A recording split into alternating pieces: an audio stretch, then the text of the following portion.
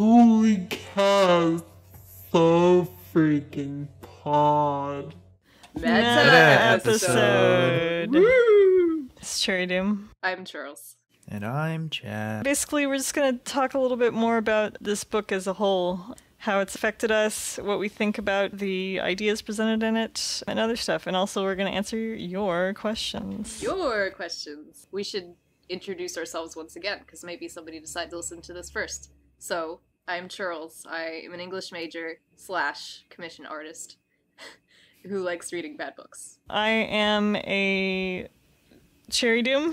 I'm a lab tech, but I also have a lot of experience as a dominatrix. I also read and write erotic fiction. I am Chad, and I don't really have any qualifications whatsoever. I don't have any BDSM experience.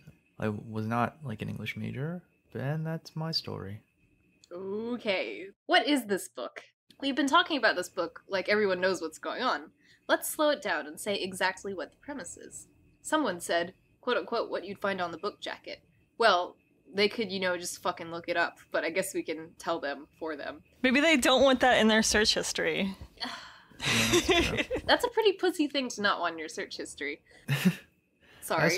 I also kind of parsed this question as like, what is this book? What is this book? If you look at the book jacket, it's not going to tell you jack shit about the book that we haven't already said. We've explained it to quite an extensive degree. Go ahead, Cherry Doom. Yes, read us the book cover, the book flap jacket. When literature student Anastasia Steele goes to interview young entrepreneur Christian Grey, she encounters a man who is beautiful, brilliant, and intimidating. The unworldly, innocent Anna is startled to realize she wants this man, and, despite his enigmatic reserve, finds she is desperate to get close to him. Unable to resist Anna's quiet beauty, wit, and independent spirit, Grey admits he wants her too, but on his own terms. Shocked yet thrilled by Grey's singular erotic tastes, Anna hesitates, but for all the trappings of success, his multinational businesses, his vast wealth, his loving family, Grey is a man tormented by demons and consumed by the need to control. When the couple embarks on a daring, passionately physical affair, Anna discovers Christian Grey's secrets and explores her own dark desires. I had never read this, actually. I think people are more confused about who are the characters that we're talking about, so I made a very small guide, and here it is. Anastasia is a frump lord. She is the protagonist. She catches the interest of bazillionaire Dom Christian Grey, and he's grooming her to be his sub. So Christian is grooming Anna to be his sub. Anna's best friend / roommate is Kate, and she was the catalyst for Anna meeting Christian, for reasons that we explained in the first podcast, so you should go listen to it. Christian has a brother, also adopted, named Elliot. Elliot is dating Kate. Jose is somebody who has been, quote-unquote, friend-zoned. That's about it. All other characters, they don't really matter. If we mention them, it's just for context. Don't worry about it. Just for the edification of people listening that don't know anything about BDSM, you're going to explain the terms dom and sub more explicitly, right? Sure, dom means dominant. Usually the person who is in control of the situation acts as the more powerful person giving orders or just, physically controlling the person. There's a lot of nuance. Yeah, there is a lot of nuance. You could be a dom who tops or... For instance, I am not a dom. I'm more of a top sadist. I like inflicting pain, but I'm really shitty at ordering people around. I would call myself a bottom, but I would not necessarily put myself in the subcategory. Meaning that you are willing to be, say, having stuff done to me, but I don't necessarily like being dominated. How did you hear about this book? What experience did you have prior to starting this podcast? For me, I'd heard about it and was mildly interested because of the BDSM element. Then I heard that it was Twilight fan fiction. Then I heard that it was bad. And then finally I tried to read a couple chapters, but I just couldn't get through it because it was so bad. But it's really popular. One day, at the height of its popularity at work, there were 3 separate copies that 3 girls were reading in the break room, just sitting out on the tables. It's crazy. The only thing that showed up in the break room when I was working years ago was Twilight. As for me, I have this obsessive desire to read bad books and tear them apart. I mean, I read good books too and tear them apart. That's why I'm an English major. I'm a lit crit major. The first time I did the bad book thing though, I found some romance novel when I was 15 or 16. It was about an archaeologist Going to some South American country to, like, excavate. Instead, he was excavating that pussy. Oh, yeah. Oh, yeah.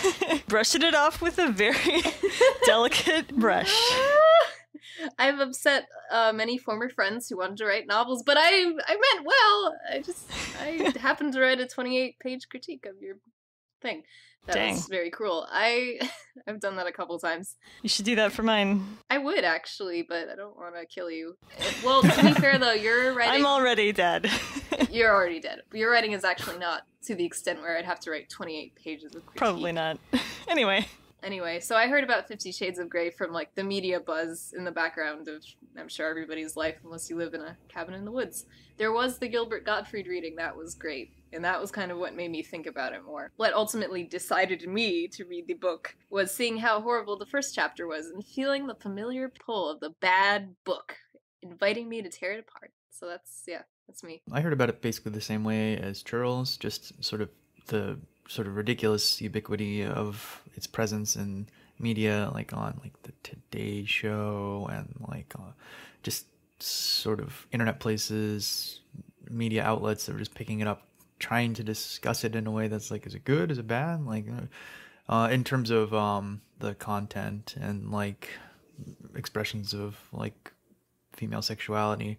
That's generally how I heard about it, and I really didn't have any interest in reading it, although when I heard about it, I was like, it can't be all that bad, like seems to be doing positive things maybe. But then this opportunity presented itself and I dove in head first, and man, I was probably right to stay out. Why is it so popular? I don't know if this is true. The reason that it got published in print was due to its success in ebook form, and the reason it was so successful in ebook form was because people could read it without showing anyone what they were reading. Right, like a Kindle, so there's no cover. Right, so there weren't, any shitty romance covers, super embarrassing, like a couple books that I have that I would definitely not ever read in public.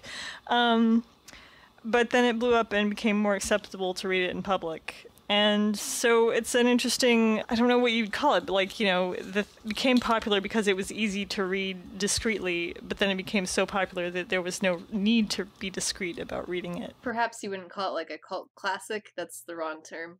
Well, maybe it's not, because it's not like men read it. I don't think. Except Chad, of course. Women are a cult. The cult of females.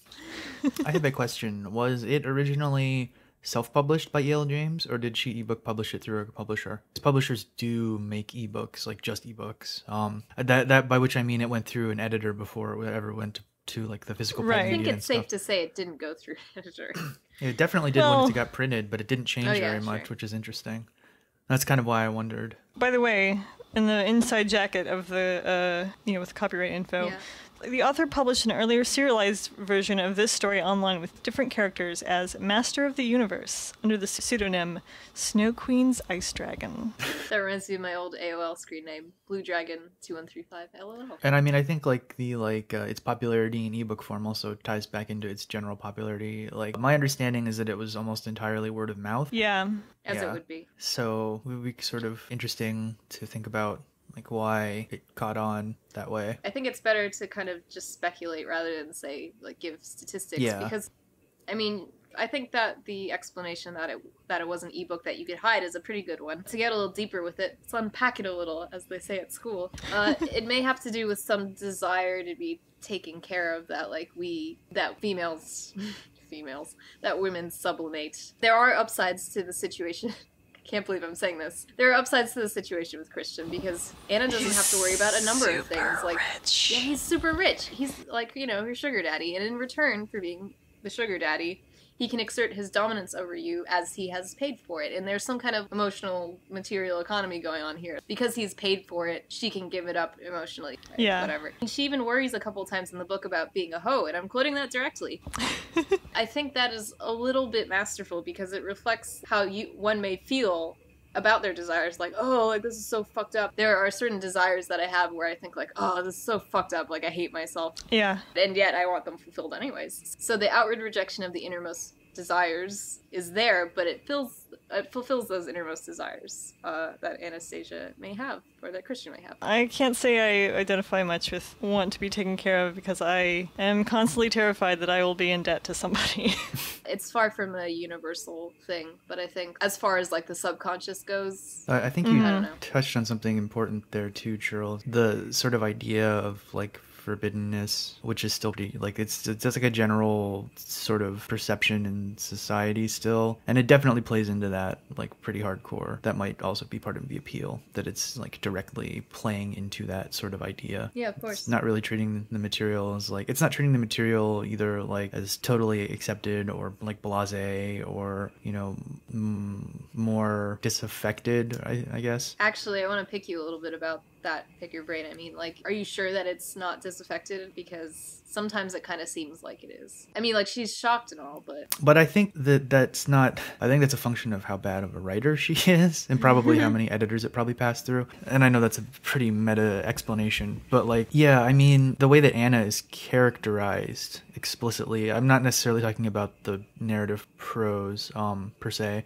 She is constantly like fraught with sort of internal conflict over her feelings, and then she has all these like dreams that are portrayed as being dark, and I know that is also part of it too. Like Twilight did the same thing, and I mean there is like definitely an appeal, and that's sort of like, oh, this that's kind of what I want to tack on to. Do you, I mean, we all have an opinion about this, but like, do you feel that the book is saying that this kind of an arrangement is all right? I mean, it would be really hard to say that it's not saying that it's all right. I mean, that definitely kind of goes into the next question. Yeah. Let's handle the next question. So let's talk about BDSM in the book versus real life. And if you don't know, I mean, I swear to God, we must have mentioned it earlier. BDSM stands for bondage, domination, submission, masochism, or sadism. Actually, yeah, please educate me. Bondage, domination, discipline, submission, sadism, masochism. So it's BDDSM. BDDSSM. BDDSSM. My biggest problem with this book is the separation of BDSM play and real life fantasy versus reality. There are stories which present aspects of BDSM as part of a fantasy, like any story with power play, imbalance, teacher, student, commanding officer, enlisted, doctor, patient, rich person, poor person. These are all, okay, except for that last one. These are all fine in fantasy, but if they occur in real life, they can be extremely problematic. I mean, not saying that they aren't. There's always, because of the power imbalance, there's always, a question of consent and coercion. It's a very, very fine line. Yeah. It's fun to think about in fiction, but in real life it has serious consequences. Right, that is why you would play in like a scene. You wouldn't actually be a doctor and a patient or whatever, what have you. Right, exactly. Yeah. This book tries to present BDSM in a more realistic form. There are contracts and actual discussions of the kinks, etc. Basically, he outlines his rules for her behavior, like you will maintain a strict physique, keep your pussy shaved.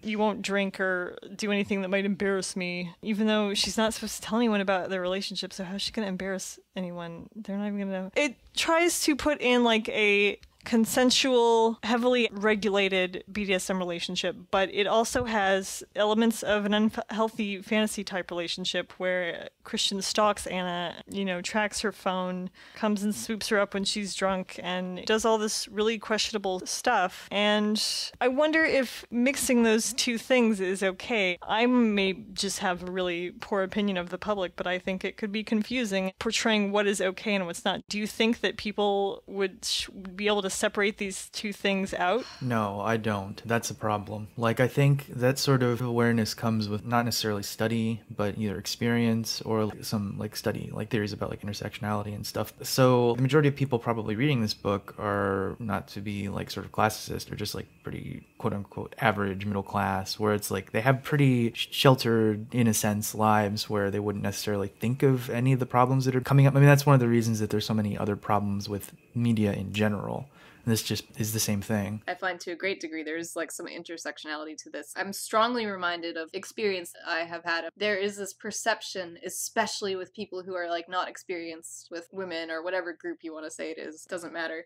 You have this perception of it because the media has taught you like what people like or what you think that they like. The reality is completely different. Yeah, I can give an example about thinking about it makes me fucking sick. I think it's that Return of Kings website. Oh, Jesus. Oh yeah. They have a couple articles about like how all women want to be dominated, all women like rough sex. Here's how to make a feminist bitch your sex slave and then utterly humiliate her by telling her that you hate her, feminist, Right. dumb cunt, whatever. You know, it's funny that you bring it up because I feel like this too is a really good example of the line of fantasy and reality being blurred. It would be fine to have those fantasies. To conflate that with reality is Yeah. you are insanely stupid. The sad part of that is I don't even think you really have to be insanely stupid. I think you just have to be kind of dumb.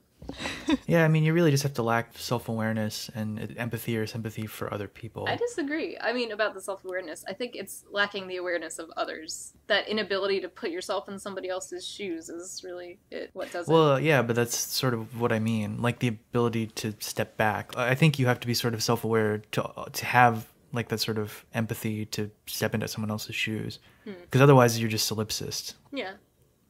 I suppose so. So depressing. All right, anyways, Yeah. should we move on? How has this affected the culture? I mean, obviously people talk about this all the time. Like it's like in the media, like, you know, oh, the 50 Shades of Grey movie has finally been cast. It makes entertainment news and stuff. One thing that I can say definitely is sex toys. When I go to a sex shop, there are like many companies that sell specific branded items to appeal to the readers of the book. There was one that was like a little bundle that had all 3 books, and then there was a tie, the mask, and then the handcuffs, like the actual items. That mask was not used as fetish play in the book. Was it used like to hide her identity? So they go to a masquerade ball and there's like a lady auction. Ooh. It's more of like a class signifier more than anything else. I think it might be maybe, you know, ownership horror kind of. Yeah, but he was wearing a mask too. All right. Yeah, so I don't know. I wish that was real, but it's not.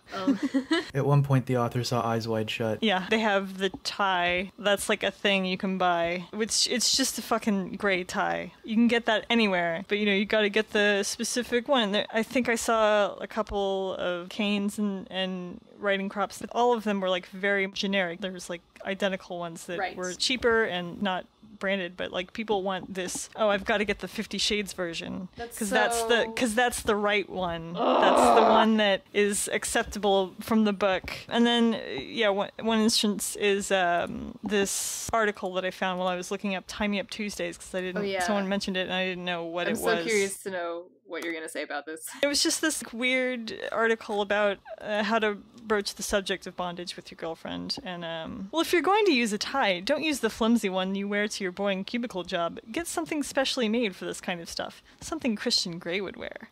If you're unfamiliar with 50 Shades of Grey, Christian Grey is a self-made billionaire and bondage god. Good Vibrations has a gray tie from the sports sheet Sex and Mischief line in the exact style Christian Grey sports in the book. It's not made for slumping over your office desk. The S&M gray tie is made with the perfect fabric for tying up and sleeping with someone sexy. Oh yeah. I mean, let me see what it's made out of. 100% polyester. Great. No, but I wonder if it has to do with the structure of the tie. Like a cheap tie you can peel apart if you take off the label. I wonder if that's it. Yeah, maybe. I don't know. I doubt it. It looks like a normal fucking tie How to much me. you want to fucking bet it's a normal tie? Almost certainly. It's just a marketing gimmick. Obviously. Yeah, but yeah, it's like don't use your boring tie that you have. Get this fantasy tie that's, Yeah. you know, this is the correct tie to use. I'm confused. A paisley tie would be much more interesting than a solid gray one. I agree with that. Exactly. Much more festive. There's one line that I just noticed that I need to talk about because it makes me mad. The thing is, most women want to try bondage and enjoy being dominated by a partner they trust. If somebody reads this and skims over it, the thing is, most women want to try bondage and enjoy being dominated. No. Yeah. No. That ties back in exactly with the sort of thing that we were just talking about. Like Oh, it those ties sorts of in? those sorts of assumptions, sort of internalized, unchecked things. Somebody one day had shown me there was this like little porn video series that was like showing how, oh, like women do like this. They want to talk about it. They want to get personal. And it's like, that's fine. You know, a sample group of women is not all women. Like not everybody's sexual taste is like that. It made me really angry. Yeah, that's... And it was used in the context of like, why don't you like these things? Well, and that's like a big problem. And this is a little outside of the milieu of just like this podcast, but that is just like a large problem in general with media, that sort of conflation, and it's a big logical fallacy that people like to use when they're discussing things, where it's like one for the whole, and it's like, no, you can't do that. One person doesn't get to speak for everybody else, even if they are quote unquote representative. I just find it interesting. That's something that should be used to liberate you, to say like, yes, like this book does exist, people can be like that, can be turned around to say, you aren't like this, people are like this. Therefore, you are the outside. Yeah. Okay, something else in this article, she talks about how once someone tried bondage with her and, like, they did something embarrassing, and then, he didn't tie it tight enough, and she slipped out. She laughed, and, like, it ruined the whole experience. He was emasculated. And, like, he had to masturbate in the bathroom, and it was so horrible for him. That was a really weird line. My friend George was heavily sexually humiliated. Here's what you should do for bondage! My friend George was drunk and shared something he probably wouldn't have shared normally. Let me share it with you. Wait, was he drunk? Was he drunk? Maybe. It was basically what she was saying. Like, I don't... They make it out to be like this sort of fun thing that you can try, but like don't make any mistakes like tying a thing too loose or you'll ruin everything, and don't discuss how to make it better. Just do it right the first time. It's not how it should work. I mean, there should be communication, and there needs to be a lot of communication. There's trial and error and discussion. I just like... Most newcomers to BDSM, I've found, they often don't realize the amount of discussion you have to undergo is tremendous. Yep. By the way, this article is on sexwithemily.com. And it's called Try Bondage and Tie Her Up. So if you want to look at it, look for that.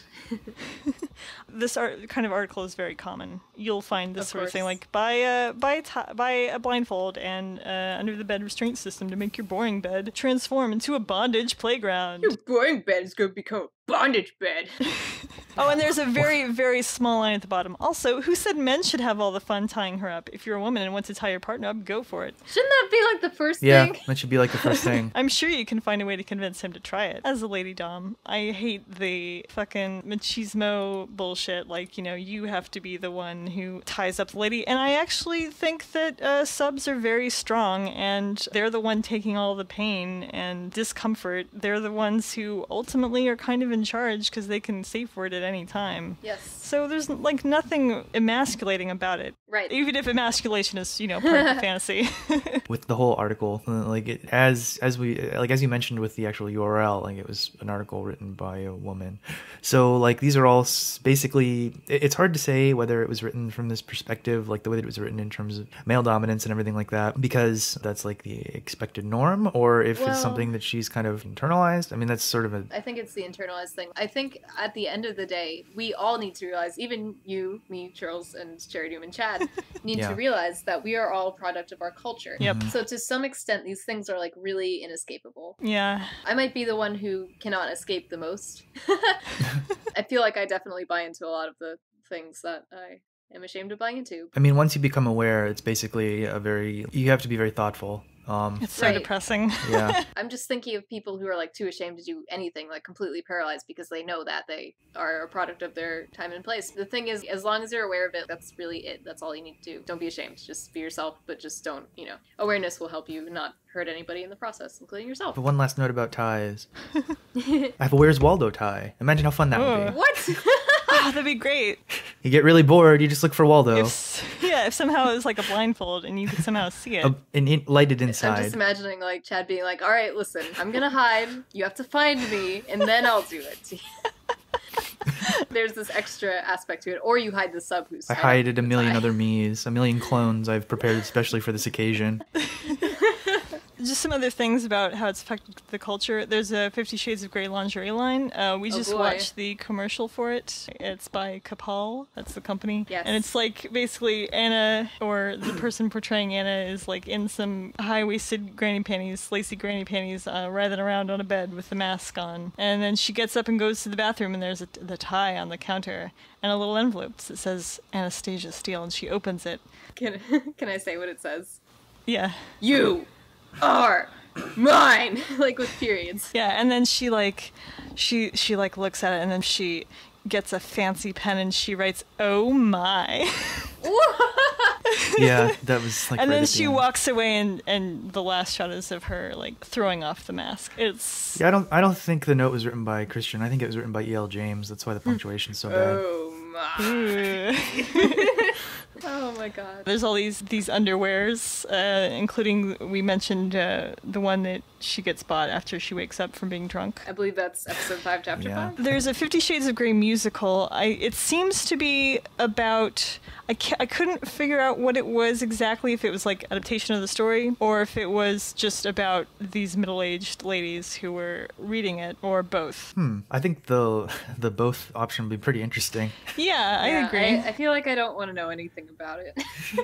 I kind of do, because I feel like it's definitely poking fun at it. Yeah. Those are two things that could be really grating. Musicals and 50 Shades of Grey. Like, it could be so bad. It could be so good, but it's more likely to be bad. Someone on Twitter mentioned that they were thinking about going to see it, and I wish I had replied to them saying that yes, they should, and report back. But I did not, because I was probably asleep at the time. I think I did reply to them. Oh, good. And I think I said something like, if you want to torture yourself, like, Aw. by continuing to follow this stupid thing, like... If you would like to dom yourself, please attend this musical. Is it more popular than Twilight? I mean, it's not as much as a phenomenon in the, like, total media force sense, but, like, has it outsold Twilight? It's outsold Harry Potter. In the UK, at least, so probably. That's probably worth noting. It has outsold Harry Potter. I'm assuming that includes the ebook sales too, not just the print copies. Yeah, definitely. How has it affected us personally? I don't think I have anything to say. It hasn't affected me personally at all. Except that I'm doing this podcast. I, unfortunately, due to various social anxiety problems, I've been out of the scene so long that the BDSM kink thing, that if I were to suddenly show up again, I would not be able to explain my about 2-year-long absence now. It would just be super awkward. Unfortunately, I can't say, like, how it's affected the kink scene, though I would be very interested to know. But just personally, though. Just personally, I do have a friend who said that it was, like, a little offensive, like, hey, that's my thing. You can't just take it like that and make it super popular. And that's very much how, like I would say, the recent nerd culture getting popular, and, you know, nerds being like, you can't do that. We were oppressed, and now you're making it great, and you can't be... You're riding on the coattails of my oppression. Yeah, this is my space. You can invade it. And I sort of understand that, and Trills, I know you have a lot more to say about that. And the other thing is that it definitely makes me examine my own writing style. That's something it did for me, too. Definitely makes me look at what I write and, like, think, oh god, I did the thing. I don't write erotica like you do, but, like, it definitely has made me think, like, don't do anything she's doing! I actually pay attention a lot more to, like, the dynamics between men and women in my writing, because that's something, like, I definitely would play out those princess in a tower type things in my fiction. Like, oh, stop it! So to go on with how it has affected me personally, as for, like, the scene which you talk about, I used to have a roommate who, she had a membership to this fetish club. I'm curious about this, because as far as I know, there's nothing like this in my town, and I was, like, really, Well, you guys... I don't want to say which city. Yeah, I mean, you know, just say it off. Like, was it like super fancy and like, or was it kind of? It was a private club. The way that you get to go is either you get to come as a guest with another member, which is like what I would do a couple times, and with other friends as well, or you can be sponsored by somebody. And I actually just now got told that somebody will sponsor me if I want to do it. Ooh. So that's interesting. Is it like, because most places I went were like, you know, it's someone's house or no, it's a something bar. Like that. It's like it's an actual bar. It's a and like that's all they do. I mean, they have events. They've got a DJ, like stuff like that. But I mean, like nobody is allowed inside ever, except unless they're a member. Members plus guests. It's not like it's not like a bar that has like a fetish night. It's like exclusively. Yeah. Have you never heard of one of these places, Cheridium? It's like an exclusive members only like fetish club. This is how they operate. I thought they didn't exist. No, they definitely exist. I mean, I guess it's just because I don't live in a large enough town, which I would have thought that I did, because I like to think I live in a cool town. I mean, I don't live in a cool enough one. There's a thing about this, though. There's an aspect to it, and this is true of many exclusive clubs. There's an aspect of classicism to it. Yeah. I actually don't know if I experienced that when I was there. Maybe a little bit. Well, I'm not saying that all of them are like that, but many of like the exclusive clubs that are set up are actually for like rich people in I will like say that this certain club, cities. It has other nights like a stand-up comedy night and stuff, and I do think that the general populace is allowed in then, but whenever any fetish stuff is on the table, it's like members only, and like they don't allow photos. They try to do everything to protect you if you're gonna do kinky stuff. Okay. Anyway, that said, it's funny because when I didn't have any exposure at all to BDSM, and I was just kind of like, oh, like, hanging out with my roommate. Now, all that was to say that I've sort of kind of entered the scene, not really, kind of like touched with it, but I don't actively pursue it because I'm kind of like, I'm honestly still kind of a mess, just like in all ways, and I don't know what I want. So Yeah. this book was a helpful discussion tool because it is really ridiculous, and it makes a good talking point with the person that I would consider doing stuff like that with, like to say like, oh, haha, like they did a dumb thing, but like, what do you think of? And to talk about like you can't take my thing away like that, like don't write on my oppression. That's something that gets restated in a lot of communities with disenfranchised people or just any kind of exclusivity, because you get into like a contest, like who's the most oppressed, excuse me, not depressed. Who's the most BDSM? Like, but Yeah, like it's that's just straight up elitism. It is elitism, and it's not really what that's about. Like, it shouldn't matter if you enter it because of 50 Shades of Grey or because of your fetishes. Like, newbies can get punished in the blazes of BDSM hell if they're not serious about it. Yep. BDSM hell is a real place, and you will go there if you enjoy. You will go! If you enjoy 50 Shades or Twilight. Brother! You may go on a journey like this and learn that you actually just like bad Twilight fanfiction, but like that's not a sin if you do it mindfully. Like, it's fine to like those things. So to the hardcore leather daddies and doms and subs, I just say, like, you know, just let people explore themselves. Maybe it could turn out that these people, it may be for a dumb reason, but maybe they will find out that they're just as hardcore as you. The BDSM community can be extremely elitist and catty, which is one of the reasons I'm hesitant to try to get back into it, just because, like, I just want to hit people. I just want to hit people. Don't need all this drama and, like, gossip and shit. Yeah, that is not cool. Okay, so now we're going to answer reader questions! Listener Questions! Well, we're reading the book for them, so We are they're, reading like, the book for them, so they're readers. sort of readers. Readers by proxy questions. Vicarious readers. First question is from Shallow Throat. They did a lot of questions. Okay, so the first 5 questions are from Shallow Throat, and number 1. Why is bra size the first thing you go for when thinking of potential questions people could ask? Did you secretly just really want to talk about bras and boobs? Excuse me, Shallow Throat. If you don't think about boobs 24/7, leave this planet because you're not a human being. Am I right or am I right? When I was trying to think of, like, when I was begging people to ask questions, I was like, it doesn't have to be about, you know, BDSM. It could just be anything. We really need questions for people to ask. I was just trying to, like, think of what's, like, some weird, creepy question that someone might ask. Bra size. Although I was not aware of that context, we have talked about bra size in the podcast. We've talked about bra size before because when Taylor buys her the bra, that was the first thing I was very curious about. Is like, what's up with her titties? If he's curious about that, I would just say product of culture. Like, absolutely, that's what I was kind of trying to say. Like, yeah. It might even just be like being human. I don't even know if it's a culture thing. Probably it's cultural. It's definitely cultural. It's like what sorts of. It just goes to show you, doesn't it? Yeah, it's what aspects of the human body are fetishized at any particular time by any particular group of people. Suppose. My God. Well, okay, for example, in Japan, in like Heian era Japan, their standard of beauty and like black teeth. Yeah, black teeth, very small eyebrows, completely white face, and then later on, do you know like what for like geishas and stuff? What the actual like the most erotic zone that you could view at that time period is? Was it the back of the neck? Yeah, exactly, the back of the neck. Like, they didn't care at all about bust or like hips or anything. It was back of the neck, and the kimonos were explicitly designed to get rid of all those features. But surely when the clothes come off, I mean, secondary there's no way to sexual know characteristics. for us. Well, I mean, I've seen some dirty Japanese paintings. We've all seen The Lady and the Octopus. But that might just be like erogenous zones. I mean, it doesn't necessarily mean that they have like a breast fetish. That's kind of what I was getting at. Like, it is an erogenous, so aside from the weird fetishization. But I meant in relation to like, why would you think of that first? I mean, it's like in the U.S., it's a big like aspect of selling sexuality. I think of it first because I love books. It isn't necessarily the same in other places. So, question 2, again from Shallow Throat. BDSM has never really appealed to me, but I've never really tried it either. Do you think it's something that you instinctively know you are turned on by? Or is it something you discover you like after experiencing some of it? My answer to this question is that people are different. Sometimes someone I'm close to explain that they've known that they were BDSM inclined since they were like 4. People are different. I would say that I'm in that latter category, like you experience something and you're like, okay, well, I should figure out what is up with me. Sexual exploration is different for everyone. It's a different question to answer, which is why I feel it to you guys. Say what you want. For me, that's kind of both, maybe. Like I sort of just decided to get into it on a whim. I looked around at like different groups in the area, and it was never like something that I knew like explicitly, but it had always been something that like in the back of my mind mind. Yeah. And then sort of as I got into it, I don't know if this is real or if it's just me looking back and justifying things that I would do younger, like when I would look for opportunities to slap boys on the face, or just like kind of be a bitch. For no reason. I think anyone, if you have like a fetish, like it's like ever present. It's ubiquitous, even if you can't name it, or if you're a child and you don't know what the hell's going on. And it might just be it's maybe I'm just a bitch and I'm trying to find a healthy way to let it out. Well, but then this is a good outlet for it. Yeah, I agree. Yeah, exactly. Mm-hmm. If it doesn't appeal to you, then if you want to try it, then that's fine. If you don't, then you don't. I mean, it's not something you have to like, trial by fire or anything. If it interests you, trial by fire.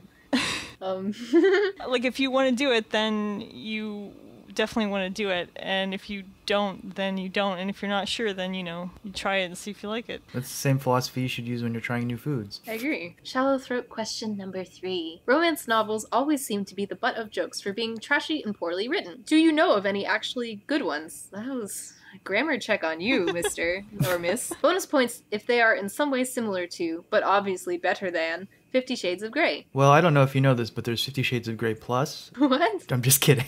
This is totally a joke. You can totally edit that out. I won't. Oh no. Oh no! My answer is anything Cherry Doom has written. Ha! Ha! Ha! Just kidding, guys. I've read almost none of her writing. Taste is really subjective, especially as it comes to erotica. This is what I've found. So I've had people say, like, oh, this is good, and I read it and I thought, like, this is shit. I mean, while the writing was not grammatically wrong or anything, it might just be good to trawl literatica. I don't remember if it's .net, org, or gov, or whatever. edu, and see what you like. There's categories. They've organized everything into categories. Yeah, the thing with especially like actual straight up romance novels, like Harlequin romance, or like any of the books you'd actually find in romance, a lot of them are and I don't like mean to deign on the writer's talent. They're writing in a pulp genre, so it's like they have particular points that they need to hit, and they're very formulaic. So you really should just try to sample a lot of stuff and see what appeals to you. That's my advice. I agree. My tastes run very specific, and though I've read a lot of erotica, I can't really say that it would be appealing to everybody. Yeah. For instance, for a while I was very specifically looking for gay historical romance set in World War II. And by gay, we mean male. Sorry. Okay. Yeah. Yes. And that's sort of very... I mean, I have slightly broader, but I mean, I'm mainly interested in male stuff. I can give you recommendations for that. Not sure if you want them. Plenty of ladies like that sort of thing. Yeah. And I'm sure some gay males like it too, but, I don't know what kind of, listenership we have. Question 4. Do you spell gray with an E or an A? Does the other way look weird to you? A looks weird, E looks correct. It's interchangeable in my opinion. They're both technically correct. I spell depending on my mood. I also spell depending on my mood. It's only if I want to be like bad to the bone, because E is correct and A is weird. Question number 5. If you designed a 50 Shades of Grey video game, what would it be like? Specifically, what? What? I mean, did they put that in just to make me angry? Well, they put it at the beginning, though, instead of the end. No, but I like the middle. Okay. Well, technically this isn't... I'm not mad anymore. If you designed a 50 Shades of Grey video game, what would it be like? Specifically, what would the plot be, if not just a retelling of the novel? And what genre would it be? Well, my answer is...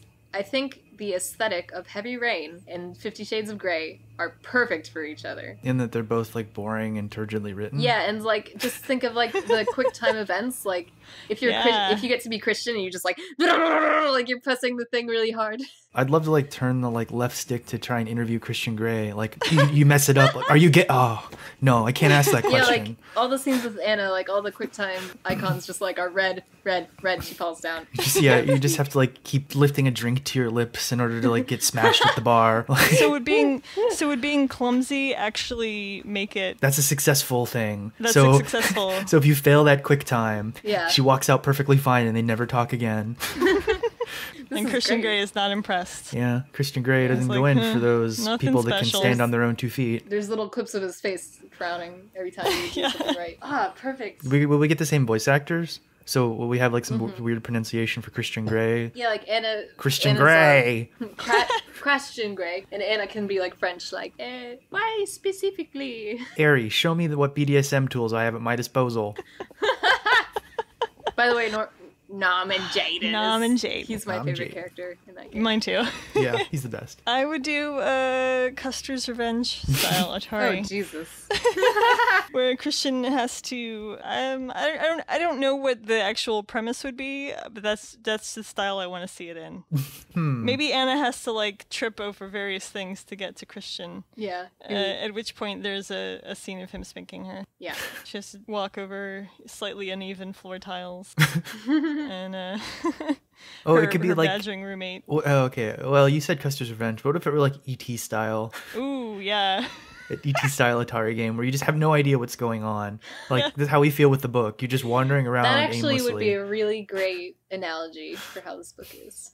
Someone make it for me. Here are my answers. I have 3. The last one is dumb, but the first 2 are okay. So the first one I'd really like to see would be an adventure game, like in the style of, old, like Maniac Mansion, Day of the Tentacle, which Anna must navigate a bizarre Lynchian nightmarescape that moves from, like Portland, Seattle into sort of a Borges-esque, Murakami-esque other space with like hallways, impossible spaces, dimensions like that, with heavy elements of body horror, a la like Takashi Miike or David Cronenberg, like Videodrome, The Killer, and that's secretly about her budding sexuality, secretly quote unquote, and like the repulsion, attraction, excitement that a lot of people feel when those sorts of feelings are awakening, because Anna is basically a child turning into a teenager in the book, so it's thematically relevant.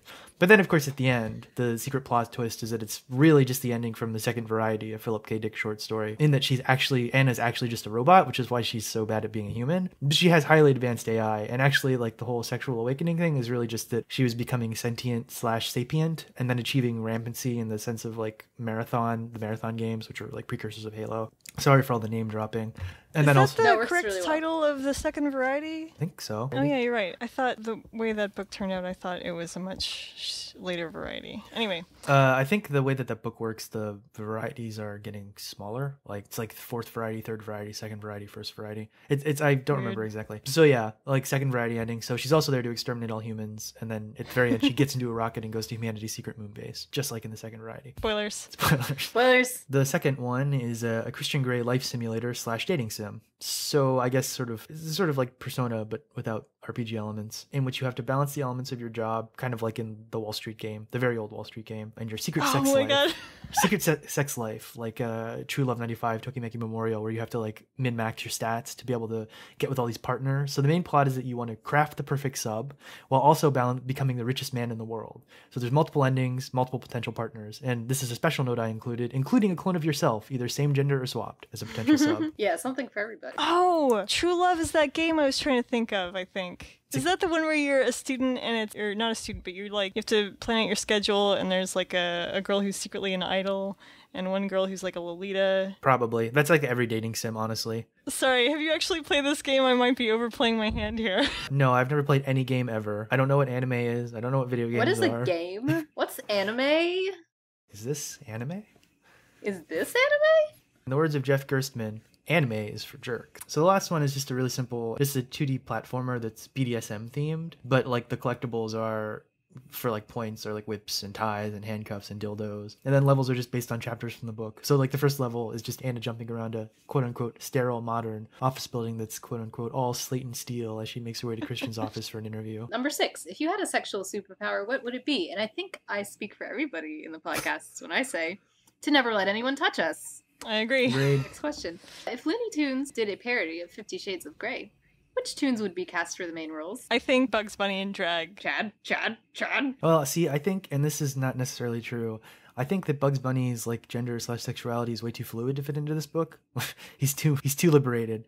He could be Kate. Yes, exactly. I think that as a parody though, that would be. Yeah, no. Well, I think Daffy and Elmer in every role. Just imagine like a dom sub relationship between Daffy and Elmer, but as Daffy and Elmer. Yeah. So Well, Elmer Fudd is clearly Christian because he's like predatory. I'm gonna say Bugs Bunny and Yosemite Sam. Bugs Bunny is Anna, and Yosemite's. Oh, that Anastasia Steele, she's so sexy! That's just like the general attitude of yelling and hopping around. I don't fuck Anna! Shit, Anna! Whoa, shit, Anna! Okay, number 8. Last from Shallow Throat. How many words can you make from the letters in Holy Cast So Freaking Pod? I don't know if you mean anagrams that we can make or individual words or one big word. Yeah, probably just anagrams. Well, I used the anagram generator, and that you Google, that's the first result, and it says that it's too many characters. But so I took it by Holy Cast, and then I did So Freaking Pod. So an anagram, Holy Cast, and an anagram, So Freaking Pod. And then I picked my favorite, which is Class Ho Toy, Naked for Pig. Wow, that's amazing. That's so perfect. I know. I love anagram. I wish I could have done more, but I just, the character element. From Mike, do you think that you'll start to unironically enjoy 50 Shades of Grey? Like developing a sort of Stockholm syndrome that it turns out that the book is so bad it's good? Having read all the books. I read all the books. I will say, I did get very interested in knowing the outcome of certain things, like storyline-wise, but I never got emotionally invested in the characters. Christian is adopted. I'm spoiling this because it's a meta episode, and that story is kind of interesting, but only because of how, fucked up it is. Because it's compelling, it's sad. And then the author ruins it by making it the reason that he is a dom, which is really offensive. That is really generalizing practitioners of BDSM and enjoyers, and to say, he likes this because he was heavily fucked up and abused. That's not okay. I already find myself playing devil's advocate for a lot of, strange wording or bizarre behavior. You will often hear me trying to explain something that is just patently ridiculous, and I feel like that might be a Stockholm Syndrome symptom, perhaps. It could be, but we also need to do that just to make the podcast more than this book is poop. That's true. And I do kind of look forward to reading the next chapter just because I love underlining it and making notes about it. As far as characters concerned, they can go die. Yeah, it's really more like a game than it is like a... Exactly. Yeah. Will I ever unironically enjoy 50 Shades? Nope. And I never will. Honestly, the most fun I have with this book is just discussing it on the podcast and laying bare its many faults and crimes. It's otherwise just unbearable to read. And like people have said, characters are just, they don't exist and you can't relate to them. So there's nothing to enjoy at all, period. Yep. Okay, so we have not a question, but some feedback from Seer. I hope I'm saying that right. C-I-E-R. Most recent episode was great. Please keep up the good work. Smiley face. Churl's clip about the complaining made me laugh. I really don't want to boss y'all around, but I do feel like you guys brought up the quality this time around. Thanks again for what you do. You've taken a real hit for the team by reading this book. Well, Sierra, I'm assuming that by team, Sierra, that you mean humanity, in which case I have this to say: humanity will never recover from this blow. Oh, you say you don't want to boss us around, but what if we want to be bossed around? What if that didn't think of that? Think again. And that thing you said, Chad, makes me feel like 50 Shades of Grey is like a piece of Lavos evolving us into different forms, but it will be our downfall. I don't understand that reference. It's from Chrono Trigger. Yeah, Chrono Trigger. We should just... Why are we doing this? Let's all just go play Chrono Trigger. Let's just all play Chrono Trigger. Let's play Chrono Trigger. Let's individually. Hey, some people may have maybe coming to this podcast with no knowledge of video games. Yeah, it's funny, but we are. I think the way that we know each other is mostly by video games, so they have to deal with it. I think the majority of what we say is so reference-free, except for the things that I say, that it doesn't matter. Making references, for some people, it will help connect them to the podcast. So we thank you for your presence and stuff. So from Rob P., my question is, what are your thoughts on the film adaptation of 50 Shades of Grey? And how should it be done? My personal thought is that they should just literally throw out the entire story and characterizations of every character in the book, keep only the names, and create a brand new story. Otherwise, I can only see the film as miserable softcore porn. Chad, you're the one with the first thing. Okay. I'm just always assuming I don't go first, because usually it's Charles. I'm gonna kill you. No, just kidding. Go ahead. My idea for the 50 Shades of Grey movie, the first 10 minutes, completely normal. Anna and Kate, Anna's rushing out the doors. Kate's, spilling coffee all over herself on the table in her sickness, saying, I'm sorry, Anna, I interview. She gets to the meeting. And then after that concludes, you just have her tripping out the door and the screen fades to white, perhaps implying that Anna has died. Then when it fades back in, it's sort of like panning over tundra-y winter wilderness, and it just becomes a sequel to The Grey. None of the events, characters, plot points, or dialogue from the book ever show up again. That's my first idea. We see a great figure, coming out of the snowy. It's Liam Neeson covered in wolf pelts. Amazing. Somehow we still fit the title back in. He looks directly at the camera and says, "This really is 50 Shades of Grey. And then the rest of the movie proceeds. I was gonna say that 50 ghosts show up and Liam Neeson has to kill them all. Glass fists aren't going to save him this time. So it's a sequel to 13 Ghosts. Yeah, now Oh my there's God. 50.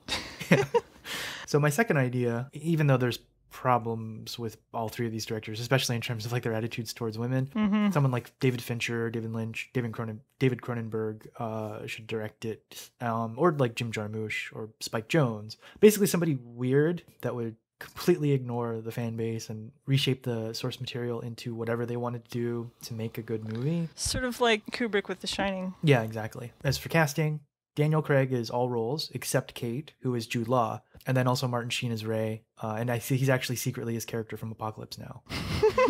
I like that. If you want to see a good David Cronenberg movie about fetish, Crash. Yep. Not the one that won Best Picture No. for some reason, but the one from the 90s, starring David Spader, I believe so, yes. in which people jerk off and have sex after they have car crashes because it turns them on. So I said I liked Rob P's idea because it kind of reminded me of like superhero movies or like a Batman movie where they have the characters but they're in like a totally new plot. Even if you've read all the comic books, you still get to see something new rather than just like scene for scene, line for line adaptation. Regurgitation. Yeah. I completely agree with the Batman idea, and or have David Lynch direct it. I think it's basically, like you said, what the fuck was her name? Rob P. Like you said, Rob P. I think it's just going to be miserable softcore porn unless the director takes artistic license, and they won't. I guarantee it. But as for casting, can we get Chris Evans in there? Just cast me and Chris Evans in the lead roles, and somebody should ask me who's in what role, but I'm not telling! Do you guys think that we will see the movie? We may still be doing this podcast we will. by the time it Yeah, I comes think out. that would be a very special episode. Well, that's When what we'll title exactly it. is it coming out? 2015 Oh. now. So Alright. we may not. Oh, I don't yeah, know. no. I mean, there are many chapters in these three I mean, books, yeah, but and we're probably gonna do all 3 books, so. hopefully, if we can keep our interest up. One of us wimps out, we can always replace them. If the great nuclear war promised by time traveler John Titor has not occurred in 2015, we will probably see the movie. Good reference, I like that. I love John Titor. Next thing from Escargotti. At 5107 in chapter 5, Teridium reads a passage that ends with, "He cares enough to come rescue me from some mistakenly perceived danger." Has Anna already forgotten what Jose did, or did she really already downplay the assault to the level of nothingness? She forgot because she has a jellyfish brain, but the real answer is that it's downplaying for sure. He gets forgiven in a later chapter, shows up later in the story. I'm not going to divulge the details yet because it's funny. Escargotti. Events and characters cease to exist the moment they are out of eyesight of the reader. Anna only remembers because E.L. Jamesbot loaded a specific remembrance program. The book is happening in real time, in the real world, every time someone reads it.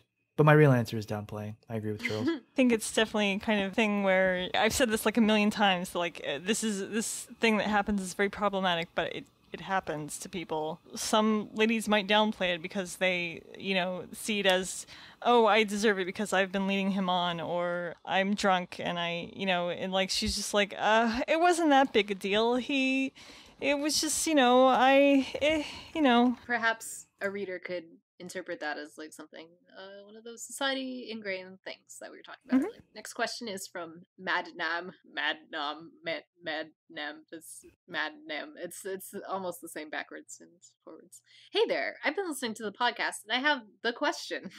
Is there any actual bondage in this book or just plain domination and submission? Yes, there's actual bondage in this book and there's even a little bit of pain play. What else is everything? Just you want me to yes? say?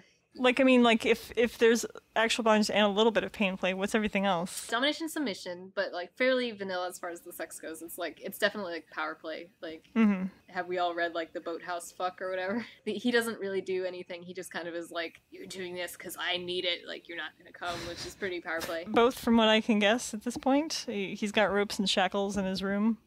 And then I was going to ask you if various types of bondage take place, in case this person is like really wants to see some bondage. Or is there mummification with saran wrap?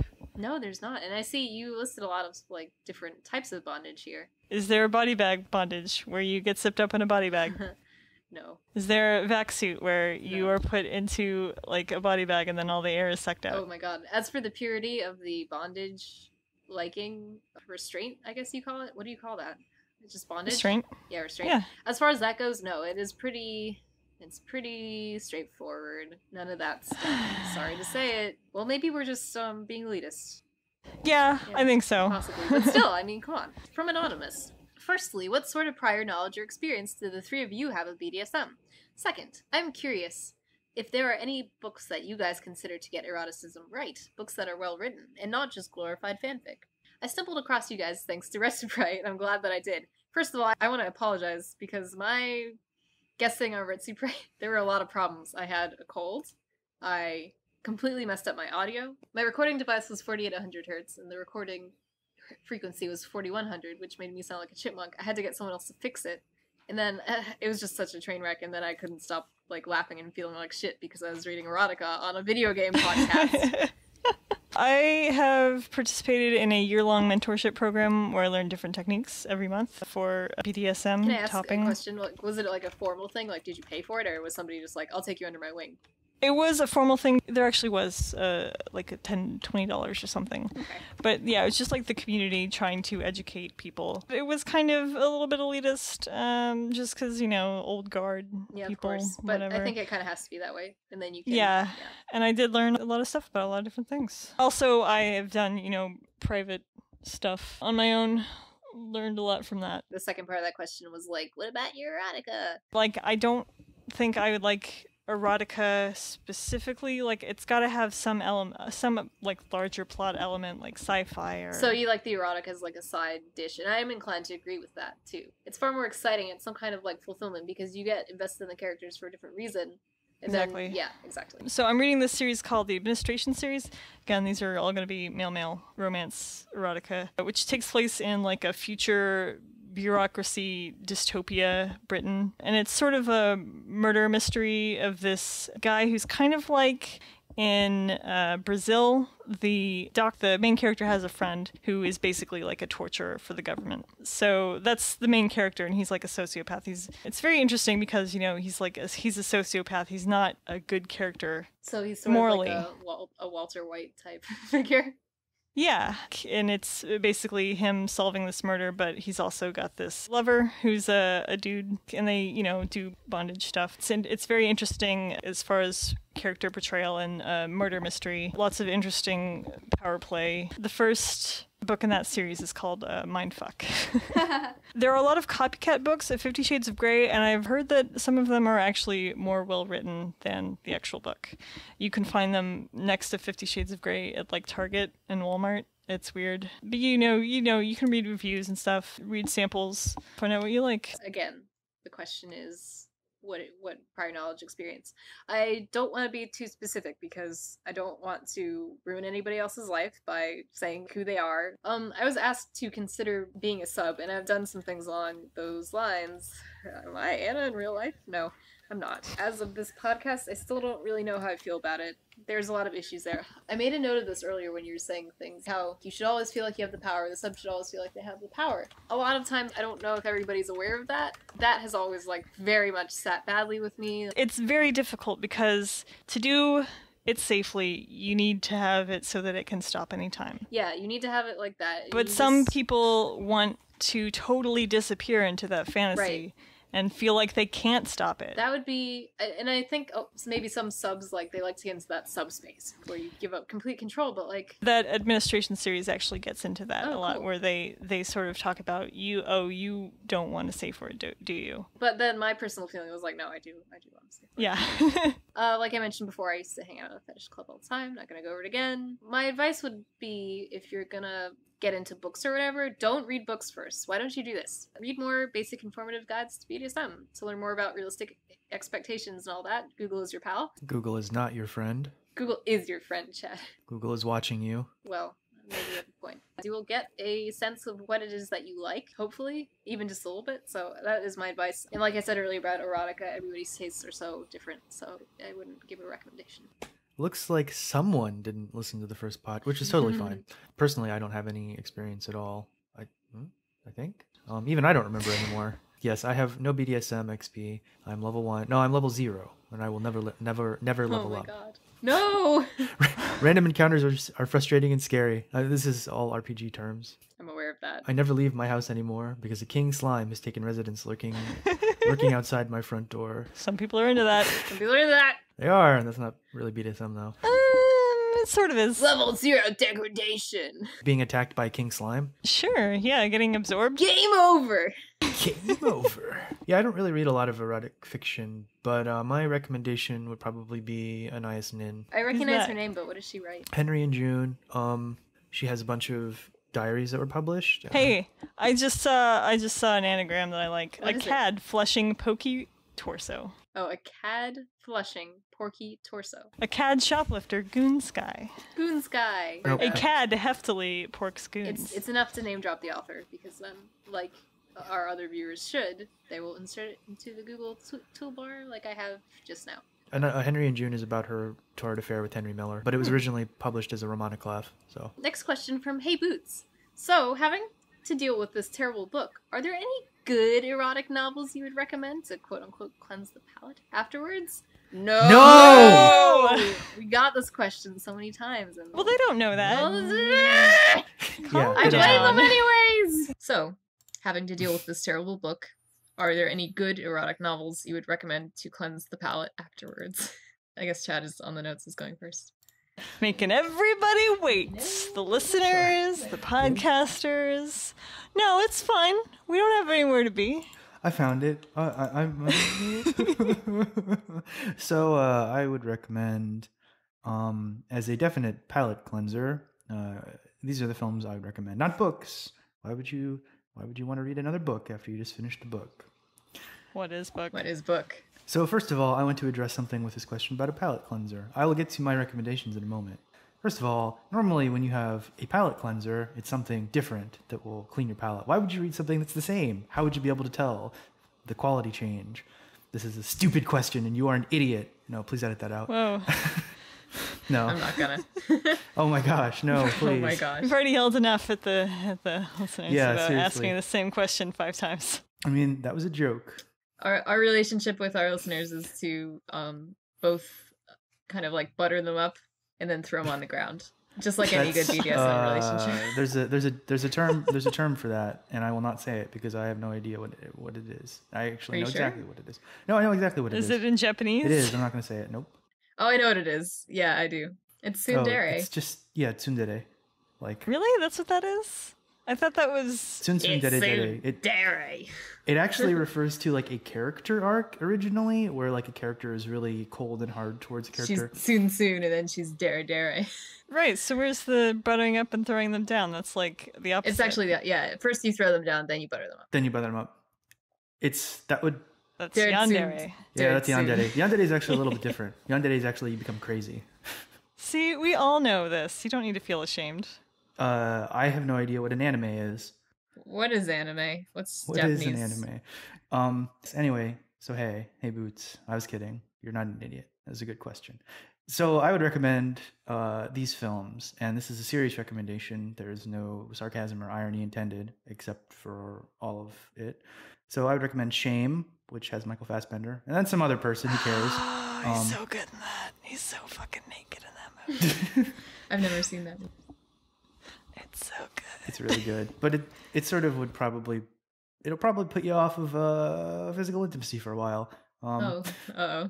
I was already off that, so anyway. Compliance, which is based on a true story. Oh, so good. Yeah, it's a really good movie. As a side note, and they do note this in the movie, it's fictionalized in that they combined a bunch of incidents into one place. So not everything that happens in the movie happened at the same place, but all of it pretty much happened. Ichi the Killer, which explores the link between sex and violence. So good, but also not that great. Yeah. Scary. Really hard to watch, and has artistic merit. It's hard to say. No one will ever know. And then Audition, also by the same director. Also so good, but not as good as Ichi the Killer. I didn't see any of these movies except Ichi the Killer for 2 seconds. Ichi the Killer is a book, though. A manga, I think. Yes, Oh, it shit. is. Which I don't know what it is. It was written by the same guy that wrote Crying Freeman. Of course, I can't read manga. Yeah, That's not a I real can't thing, read at so- all. I'm not literate. We've been listening to the audiobook this whole time. But I honestly don't know what erotic novels you could read as a palate cleanser. Earlier, I recommended Anais Nin, and I stick by that recommendation. She writes really good erotic-like stuff. Her Romana Clef novel, Henry and June, which I also mentioned earlier, which is about her affair with Henry Miller, is very worth reading. Read James Joyce's letters. Yeah, do that. Yeah. I actually have read those. That's one thing I have unfortunately read. But then, like, as a palate cleanser, totally just like something out of left field, like Harry Potter. Go to the store, pick up a normal romance novel for a very small price. It's probably. I don't think a romance novel would be a palate cleanser. I think a palate cleanser would be perhaps a scientific journal. Well, like, let's think here. So a palate cleanser is usually like something like a mint or a chocolate. Mm-hmm. So what's the entertainment equivalent? It's like I would say Harry Potter. Do heroin. No, I'm just kidding. I would say genre fiction, something like a different genre, like I would definitely say hard-boiled Harry Potter. detective not. Yeah. Yeah, mystery would be good. Mystery or fantasy. There's also another suggestion that I have, which is Let the Right One In. It's actually not a palate. It's so good. Yeah, it is so good. It's a movie, but it's also a book. It's not The book is great. extremely sexual. It has sexual elements. Don't read it. It's not erotica. Don't read it for that reason. It's kind of like if Twilight was Swedish and really good. It shouldn't even be compared to Twilight, really. But anyway. I guess none of us can give serious answers. Maybe we aren't qualified to review this book. Because we're not. No, I think that makes us very qualified. No, yes, we're specialists in our field, but we're not specialists at anything else. We have no general knowledge. All right. I'm not even sure how we're getting Next this question? podcast out. How are we doing it? From Jesus Christ.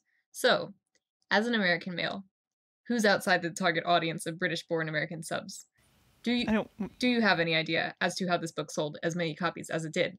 I thought a BDSM fetish was kind of rare, as is a fetish for shitty want-to-be smut. I mean, if you wanted the sexual attention as writhe as it has been in 50 Sade's thus far, you could open a book of murder she wrote. Thank you for your question, Kanye. I feel like Yeezy made this question grammatically strange on purpose to fuck with us. Does somebody want to read the mistakes? Okay.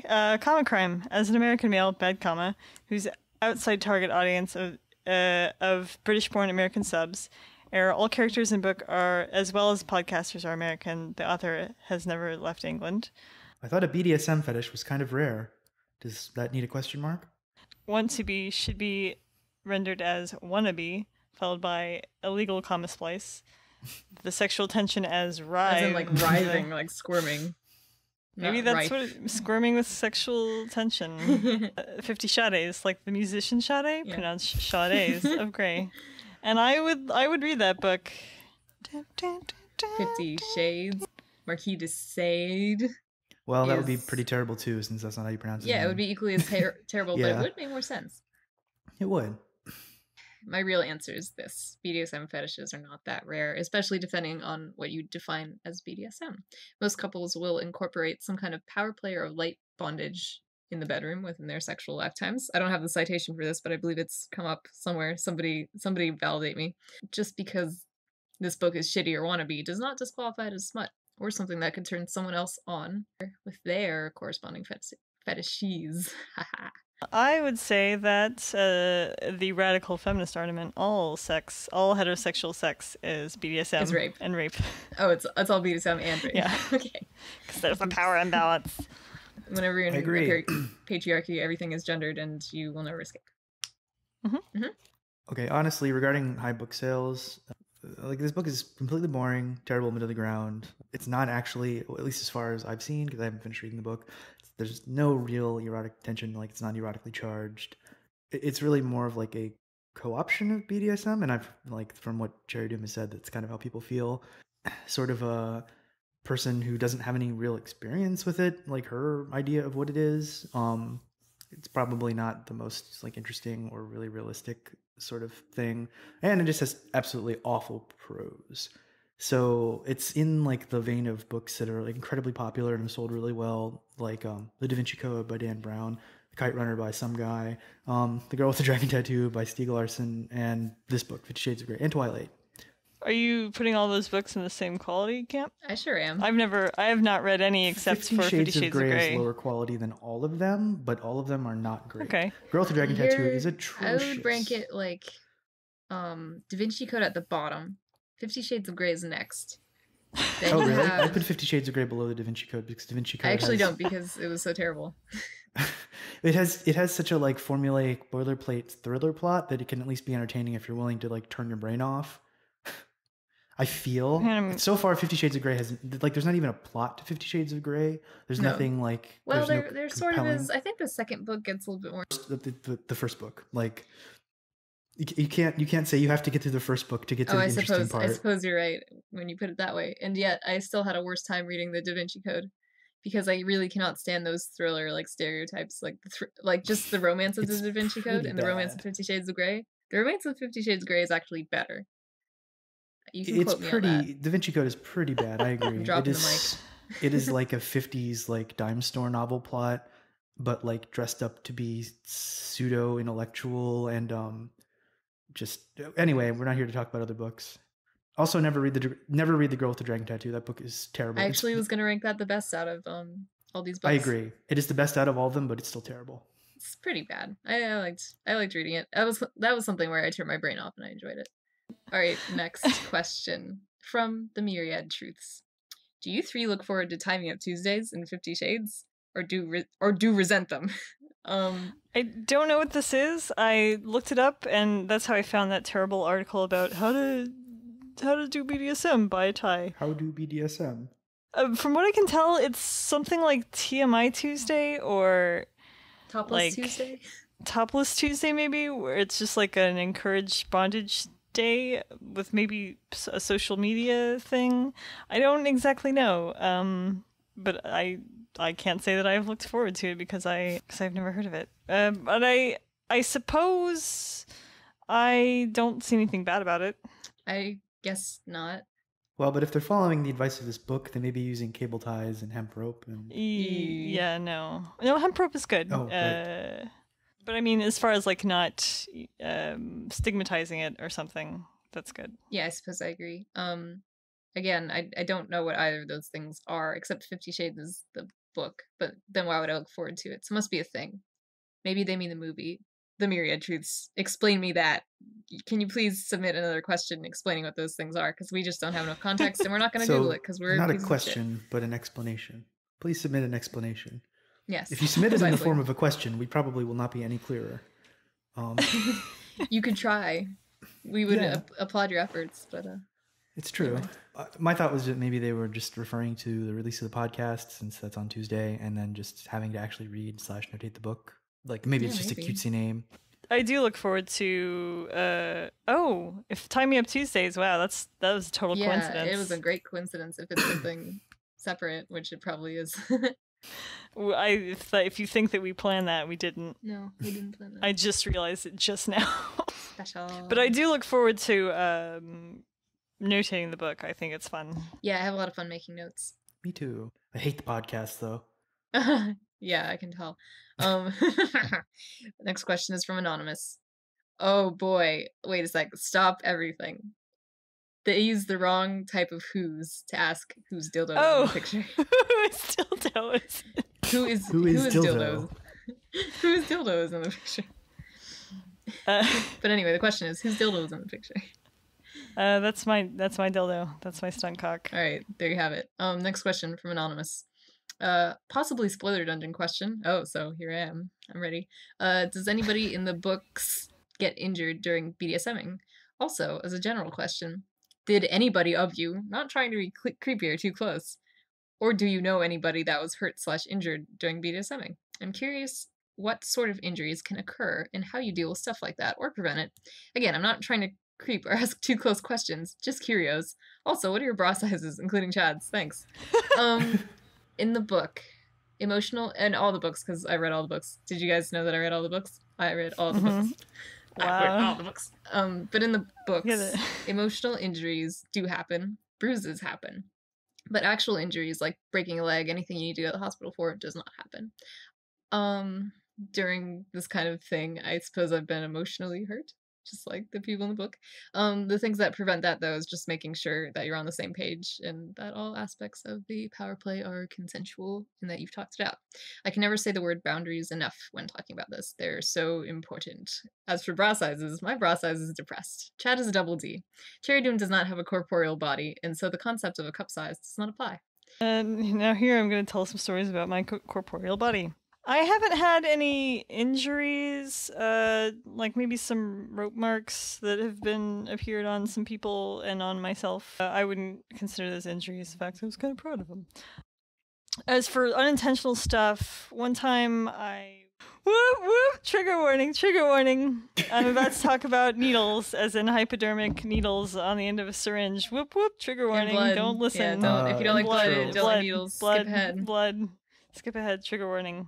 Yeah, I do play piercing, needle play. It's one of my very favorite things to do. Basically, you just kind of poke a needle into the skin and then, like, kind of just skim the surface and poke it back out again. You can make pretty designs and stuff. Once, I was doing it in a sensitive area and it hit a vein, and a little more blood came out than I anticipated. Some paper towels and some alcohol. Cleaned it right up, some pressure. Yeah. No big deal. No biggie. The one time, the way I learned is very, like, you do these very specific methods of pulling the needle out of the cap, putting it back in, and putting it into the sharps container. One time, I was not following proper procedure because I was dumb, and after I had taken the needle out of the person, I put it through the wrong size cap. The cap was shorter than the needle, and, like, jammed it right through the cap into my finger. Ah! Ow. Through my glove. And I made sure that my friend did not have hepatitis or anything. Was tested about a month later, and I'm fine. Good. Glad to hear it. And one of the few times I allowed myself to be tied up, some asshole who I did not like, this was at a party, like, just, like, came into the scene and started, like, hitting me and stuff, which I had not agreed to at all. Whoa. I had just agreed to be tied up, nothing else. Yeah, that wasn't cool at all. That is completely terrible. Yeah. Yeah. But that's it. There weren't like serious injuries or anything, but there were definite panic moments. Yeah, I am definitely with you on the panic moments thing. That is more the sort of thing that will come up, at least in my opinion. It's more of like the mental strain than the physical, unless you're doing things like needle play or whatever. And like even then, like an injury is an injury for most people. Yeah. Another panic moment I can do is I bought a set of really cheap thumb cuffs, which are just these metal cuffs that just kind of clamp around your thumbs, and very uncomfortable, but you can still like use your hands sort of. Okay. It's like handcuffs, but your hands are closer together and it's just more awkward. But I bought these really cheap pair, and when I locked them on, I tested them before, and I noticed that one of the locks was pretty like sticky, like it was very tough to get it open. But I locked it on anyway, and then I was like, I'm not sure, these might be hard to get off. Luckily, after a couple minutes of jamming the key in there, we got them off. That's good that you avoided it. And mostly just like, oh no, how am I gonna? And the other thing is like, if you get injured, you gotta explain that maybe to depending on the injury, medical though, professional. Yeah, some of them it can be explained away pretty easily, like, but to use the example of needles again, that could be easy. But then something like maybe something in your butt, I don't know. Like it's like, oh, I tripped and fell over. Like what do you say? You can't really say anything. 1 in a million. 1 in a million. Duck. Next question is from another anonymous, or maybe the same one. Don't know. You guys got to complain about too much grammar talk. So now I'm complaining about that complaint about too much grammar talk. I really enjoy that aspect of the podcast because it shows objectively just how bad the book is. Talking about the crap characterization and narrative can often be taken as subjective opinions, but the grammar comes across as a more objective/definite bad thing. Also, I hate grammar, but I enjoy listening to you guys talking about it. I'm also no English major. Well, anonymous, we made an effort to leave in some grammar talk. At the point of the podcast, I hope you're satisfied as of this recording. The loser complainer, just kidding, had a point. You can't go over every grammatical mistake, or else we would just be talking for like more than the hour plus we usually record. But in any case, thank you for enjoying the podcast. It was very nice. Yes, thank you. So we have one more bonus question. Bonus question. Boop, boop, boop. We got this question between recording the first and second parts of this podcast. Okay, so the question is this. Could you recommend some BDSM-based literature that offers better insight into the subculture? I want to compare 50 Shades to something not shit. And we are going to answer this question because it's asking us to... That is something for offering insight, not simply like, what is your erotic recommendation, which we've got many questions of. So with that said, I can offer some nonfiction recommendation stuff because I read a lot of books. CBT manual, cock and ball torture, called The Family Jewels. It's good. SM 101 is a good, very good beginner's book, very comprehensive. But the author is kind of a stick in the mud about stuff like breath play. It's like, never do it ever. wait, we have to talk about that. I agree. It can be dangerous. And Well, there's a way to do it that doesn't actually, it's just the illusion of breath play, where you pinch the nose or whatever. yeah, the No, carotid. not talking the carotid. No, I don't do that. I don't do either. Yeah, that is dangerous. Don't fucking cut off blood flow. I think that there are fake and good ways to do it, but that is not one of them. The Mistress Manual is like a femdom intro. Femdom means female dominance. But it's very outdated. Like, it talks about finding your submissive by putting ads in the newspaper, which is silly. A very good set of books called The New Topping Book and The New Bottoming Book, which is good because there are not a lot of books about being submissive. 50 Shades of Curious, BDSM for beginners. You read 50 Shades of Grey. Now let America's favorite 50 SOG coach and BDSM expert teach you how to safely try it yourself. Kindle edition. Lol. I love that. That's gross. And then there's also, when I was just searching Amazon for BDSM, and the first book that came up is called 50 Shades of BDSM. Melita has lived a charmed life, raised and sheltered by her family and romanced by her best friend Liam through her teen years. Her world is turned upside down when she's sent to New York to meet the man she has been promised to, handsome multi-billionaire Jack Kemble.